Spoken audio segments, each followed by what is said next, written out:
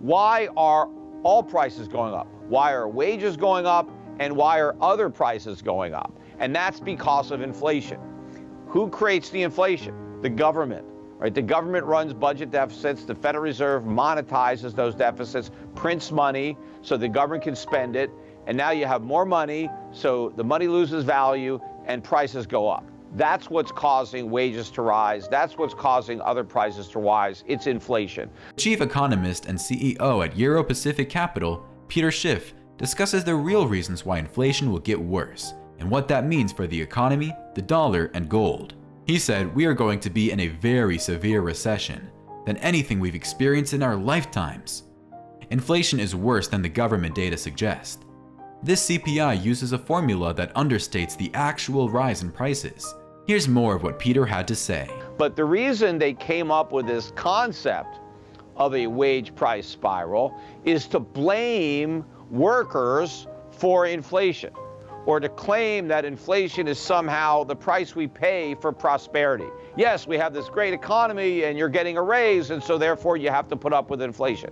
That's BS. Same thing with the cost price push, saying, well, inflation is caused by rising costs. No, it's not. And again, costs are prices.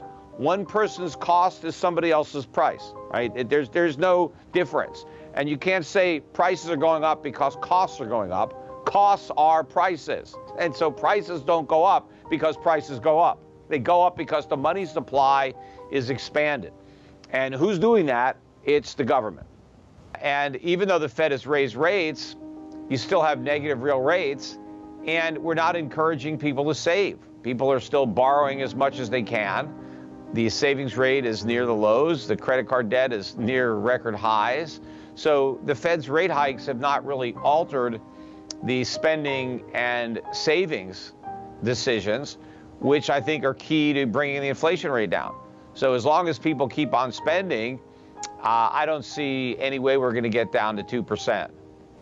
The real inflation is the expansion of the money supply. That's what inflation is. A consequence of that is that prices go up.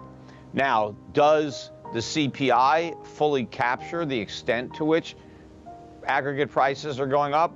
I don't think so, and I think that's deliberate. I think the CPI was designed to give you a low reading, because the politics of the number, the government made it up. It's like a scorecard on government policy, and obviously the government wants to get a good grade. And so the CPI was designed to make inflation lower, just like the unemployment rate was designed to be low, the GDP number was designed to be high. That's just how they created the methodology. But I think if you kind of double the official number, that's probably close to accurate. You know, I mean, it's obviously not precise, but I think you're a lot closer if you double whatever the CPI is. So if the CPI is 2, it's probably 4. If the CPI is 6, which is what it is now, it's probably 12. They implemented a lot of changes over the years, particularly, I think, in the early 1990s. And they actually did that because they didn't want to cut Social Security. But as you know, Social Security benefits are tied to the CPI through these COLA adjustments. And the idea was that if we can just make the CPI lower, then we won't have to raise Social Security payments as much. And so that's a way to cut Social Security, is to pretend that we have lower inflation than we actually do. Now, they didn't come out and say that. They said that they thought the CPI was overstating inflation. And so they fixed it so it wouldn't overstate inflation. But now it understates it. I don't think it ever overstated it. I think that was just a pretense so that they could, rig it so that it would have a lower number, which is what they wanted. That was the goal of redoing the CPI. But, if you took the CPI that we used in the 1970s, because people have done these numbers, just take the 1970 CPI and input the data that the government is using to calculate the current CPI. And if you do, the inflation that we had last year was worse than any year of the 1970s or 1980s. So this is the worst it's ever been last year. And, it's not getting any better. I think this improvement is transitory. We're going to see higher numbers Probably by mid-year. We've been creating inflation for over a decade. All the years of quantitative easing put a lot of inflation into the pipeline.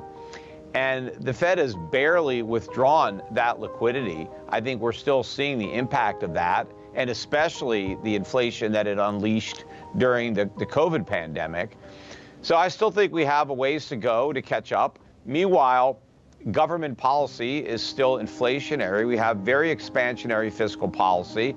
The government is running enormous budget deficits. That's highly inflationary. I think when you have an inflationary environment, which is the one we're in, and if you look at inflation as a tax, which if you really get down to it, that's what it is. It's a way the government pays for the deficits. It doesn't want to raise our taxes, so it prints money and it raises our prices. So the higher prices are basically the substitute for another form of taxation. So if you want to avoid the inflation tax, you avoid what's being taxed, which is US dollars. So you want to get out of dollars, get out of dollar-denominated bonds.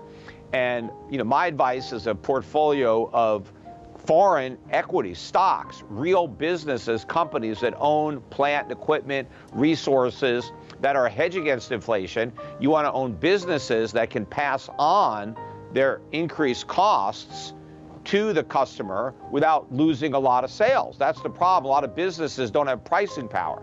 And so when they have to raise their prices because of inflation, their customers stop buying their stuff, But I want to own companies that sell goods and services that people have to buy. And they'll give up the things they don't need to buy the stuff they do need. So I want to own what they need, sell it to them, and make some money.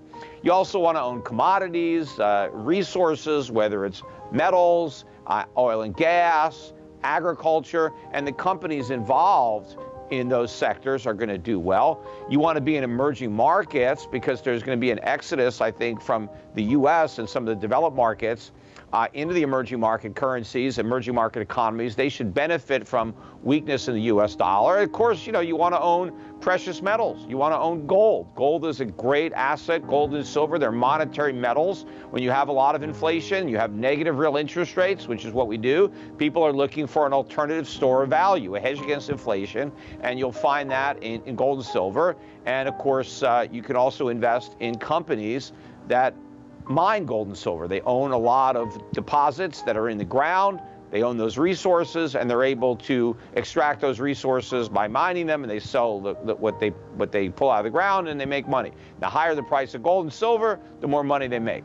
But the best thing to do to fight inflation would be not to raise the debt ceiling. Just leave it in place and pay our bills, cut spending. But nobody in Washington actually has the stomach for paying the bills. That's why they want to avoid that by raising the debt ceiling. But raising the debt ceiling will permit more debt, more spending, and more inflation. And that's where we're headed. There is no real wage price spiral. There never was. It was just kind of a concept invented by Keynesians. I don't know if it started in the 1970s or was earlier than that. But they're saying that the reason that prices go up is because wages go up. And then wages go up, and that makes prices go up, and it's kind of like a spiral. But, if you think about it, wages are a price.